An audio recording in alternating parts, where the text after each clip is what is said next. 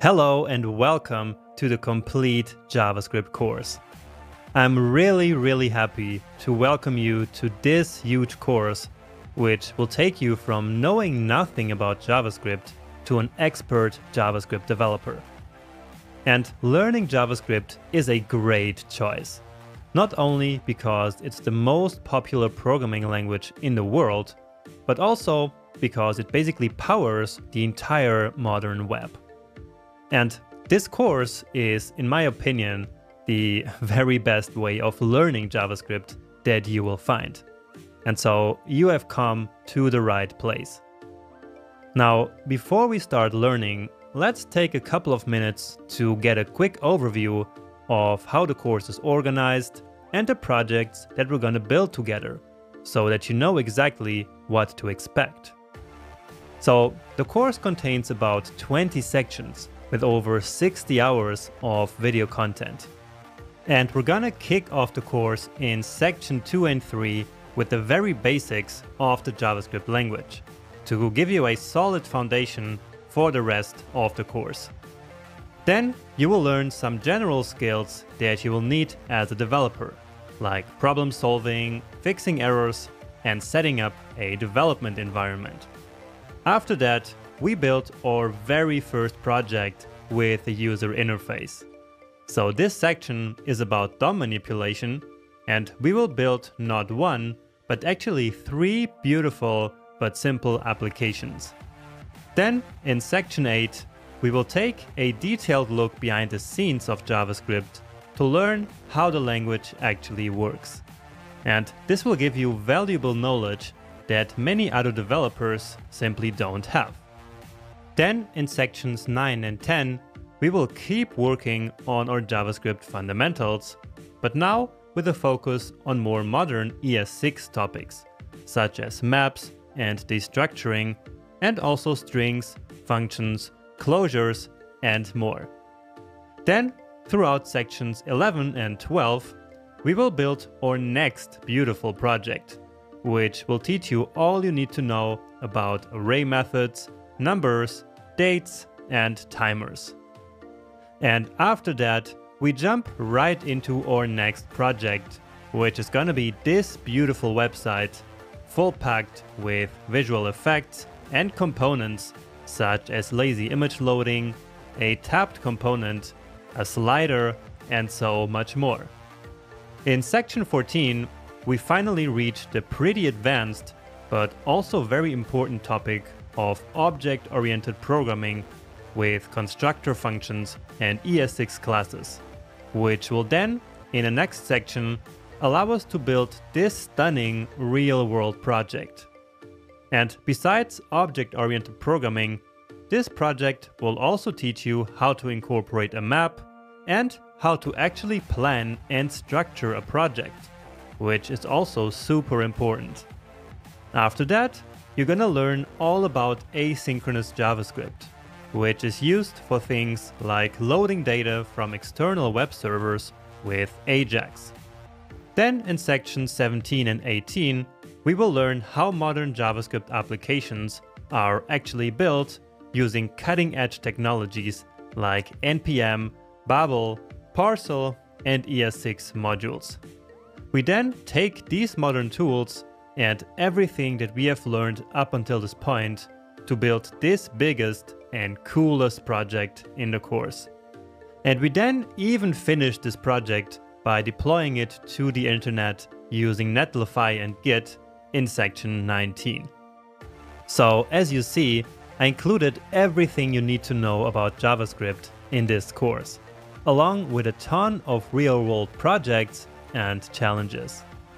Now, your next step is to watch the next lecture, which is super important to set you up for success in this course, with instructions for many things like how to ask questions.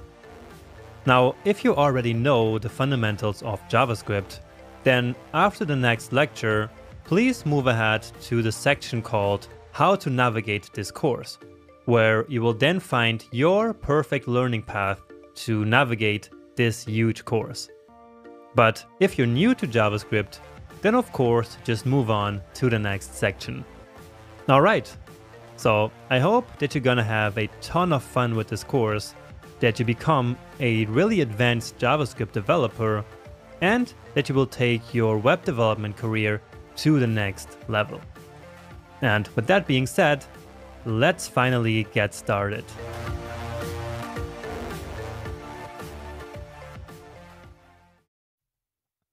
Now, before you start, here are 10 quick considerations on how to take this course. And I promise they are super short and super important. So please don't skip this video. And first of all, there are many different types of students in this course. Some have never programmed in their life. Others have experience with other languages, but not with JavaScript. And even others have some experience with JavaScript, but want to become even more advanced. And this course is for all of you. Everyone is welcome. So please don't write a bad review right away if the course is too easy or too hard or progressing too slow or too fast for you. I built this course with everyone in mind. Now, to make the course perfect for you, you can always rewatch lectures, jump to other more advanced sections, watch the course with slower or faster playback speed, or ask questions in the Q&A section. Of course, you can give a 1-star review if the course is absolutely terrible, but please at least wait a couple of sections to get a good idea of the course. Now, about actually taking the course, you need to code along with me. And this is crucial. You will learn exactly 0 JavaScript skills by just sitting and watching me code. So you have to code yourself, even if you're just typing the same code as I am typing in the video. It doesn't matter as long as you're coding. Next, try all the coding challenges. Do the best that you can, but if you get stuck for too long, then simply watch the solution. And I can't stress this enough. You have to try the coding challenges, because otherwise you will miss half of the learning opportunity in this course. And please don't beat yourself up if you can't figure out the solution. This is completely normal, trust me. And figuring out the solution is actually not even the main point of these challenges. So if that happens, just rewatch the lectures that were covered, try to understand them better, and move on. If you want the course material to stick, then take notes. Notes on code syntax, notes on theory concepts, and really notes on everything. You can't take too many notes. And everyone has their own style, so just find yours. Now, if this is your first time ever programming, then please don't get overwhelmed. It's 100% normal that you will not understand everything at the beginning. Just keep going through the first few sections, even if you don't understand everything at first. You soon will, believe me. But please just don't think, I guess coding is not for me. That thought is simply not allowed here, okay? So keep in mind that everyone has different learning speeds. I have seen tens of thousands of students progressing through my courses. So believe me, this is completely normal. In the first couple of sections of the course, don't bother understanding exactly why things work the way they do in JavaScript. Also, in the beginning, don't stress about efficient code or fast code or clean code. That's all super important, don't get me wrong, but in the first few sections, while still learning, we just want to make things work. We will understand the why later in the course, and of course, make the code clean as well. The sections in the course build on one another.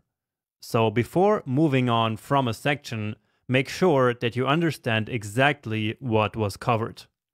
So take a break, review the code that we wrote, review your notes, and review the projects that we built.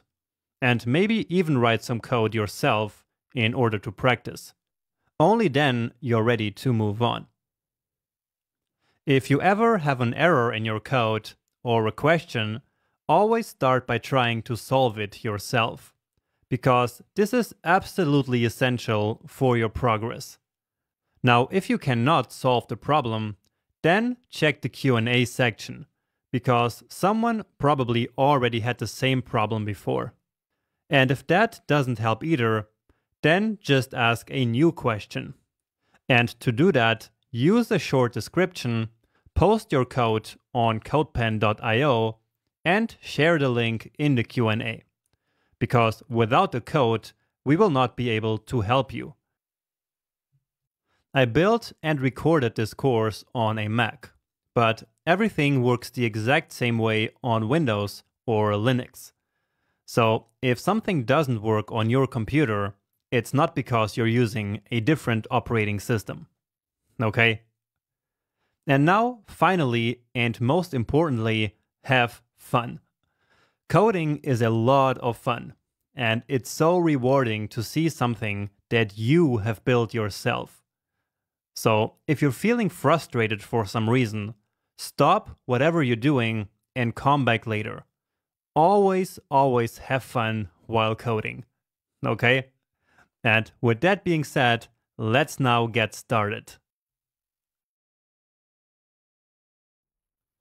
Now, before we can write any code, we need to install and configure a code editor. So, a code editor is the main tool for any developer, and we use it, as the name says, to write our actual code. And so let's now go download a code editor. And the one that I advise everyone to use is Visual Studio Code, or VS Code for short. So this is, in my opinion, the best code editor by far that exists. And that's not just my own opinion. So VS Code is right now by far the most popular and most widely used code editor. And that is for a reason. It simply is the best and easiest to use, and of course, it is completely free. Now, there are alternatives if you don't like VS Code for some reason. So you can use Atom, or you can use something like Brackets as well, which is the code editor that I used to teach a previous version of this course. But again, I'm going to use VS Code in this course, and so I really advise you to follow this course using the exact same code editor to make everything easier for you to follow. So again, this code editor is completely free and it works on every platform. So just download whatever installer that you need for your own platform, then install, of course, that code editor on your computer. And once you're done, come back to this video so that we can together set it up a little bit, just so that we can get started in the next section. Okay, so I hope that you managed to install VS Code on your system, and as you open it up, it should look something like this. Now, the colors should probably all be different, but we will fix that in a second. And maybe this welcome screen also looks different, and maybe these icons here, because you might have installed the editor sometime after I recorded this video. But anyway, the main things should still work the same. And so let's actually start by installing a theme. So a theme is basically all the colors that you see here on the screen, and also the colors in the actual code that you're going to write. Okay? Now you don't need to install a theme, so you can simply change one of the themes that is already included in VS Code. So just click down here on this icon and then color theme, and then here you can try one of these out. And so if you like one of them, you can simply keep that one. But as you see, the theme that I have is this Monokai Pro. And this one was not included by default by VS Code. And so if you want to install the same theme as I have, then simply come here to this Extensions tab and then search for Monokai Pro. Okay, then it's this first one here. And then you can simply, probably somewhere here, click on download. Now, this theme is actually a paid theme that you can buy for about $10 or so. However, you can actually also use the theme for free forever. It will then just ask you every couple of days for you to buy it. But for me, that has never been a big problem. Now, I just wanted to quickly mention that I'm not in any way affiliated with the theme and that this is not an advertisement. So this is simply the theme that I love and that I use every single day. But of course, you can use a different theme or a theme that you have already been using yourself. But if you like the theme, then you can support the creator, or you can use the theme for free, or you can of course also use another theme. And one other theme that is very similar and which actually already comes with VS Code is Monokai Classic. So it's this one. So the colors here look a little bit different, but the Monokai Pro theme that I use is actually based on this one. And so therefore colors are quite similar. And so therefore this one is also a good pick in case you want to use a very similar theme to mine, but don't want to use Monokai Pro. But I'm gonna set it back to Monokai Pro now. And so that's it about the theme. And so let's now move on and also talk about VS Code settings. And so here I'm going to show you a couple of settings that I'm using in the course videos and that you should probably use as well to make it easier for you to follow the videos and also to code on your own later on. So the first setting is this autosave setting that you should set to on focus change. Okay? And so what this will do is that whenever you leave the code editor or you go to some other file, then it will automatically save that file without you having to do anything. And so that's very helpful. Now, if this isn't showing up here for you, up here you can simply search for everything. So you can simply search autosave like this. And then again, change it to on focus change. Then you could also change the font size, but that's not really important for you. Then another one is this multi-cursor modifier. And this one sounds a bit weird, but you can simply set it to Control Command, or you can leave it at Alt. So just when you need it, just know which of the two you selected. But for now, again, this is not important. I will only start using it a bit later. Then I also have the word wrap turned on, but again, that's not that important. Okay, so I think those are actually the most important ones. There's just another one that you need to change, and that is called format on save. All right, so just turn this one here on, which says that a formatter must be available, and by now it is not. But in one of the next sections, we will actually install a formatter to automatically format our code. And by then, this setting here must be turned on. Okay, and that's actually it for this lecture already. Now, just notice that I'm working on a Mac here, but everything will work exactly the same on Windows and on Linux. So this VS Code editor, as I mentioned earlier, works just the same on all the platforms. Now, just one final and small adjustment that we can make, which I just remembered, is that besides changing the main color theme, we can also change the theme of the file icons. And so again, if you want your VS Code to look exactly the same as mine, then you can select these SETI icons here. So by default, I think it should be this minimal, but I prefer these ones here. And so by selecting this one here, then your code editor will probably look exactly the same as mine. All right, and with that, we are actually ready to move on. Just make sure that you also have the latest version of Google Chrome installed on your computer, because that is going to be the browser in which we will be testing our code. All right, but with that, we are now really done with this video, and so I see you in the next one.